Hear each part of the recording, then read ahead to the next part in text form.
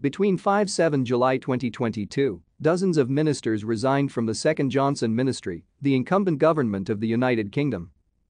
On 5 July, Chancellor of the Exchequer Rishi Sunak and Secretary of State for Health and Social Care Sajid Javid resigned from their positions. This happened following the Chris Pincher scandal. A large number of other members of the government then also resigned, leading to intense speculation over whether Boris Johnson would continue as Prime Minister of the United Kingdom. Leader of the opposition Keir Starmer attacked both Johnson and those who had resigned, claiming that remaining loyal to the Prime Minister up until then meant they did not have a shred of integrity.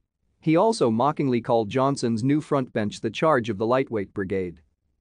By 7 July, 60 MPs had resigned from government and party positions, and one other, Secretary of State for Levelling Up, Housing and Communities Michael Gove, was dismissed by Johnson.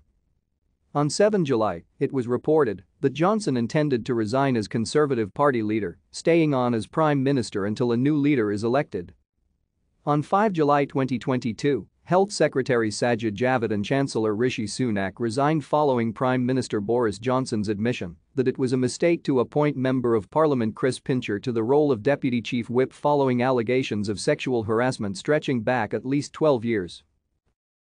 Thank you for watching. Like and subscribe if you would like to view more of our videos. Have a nice day.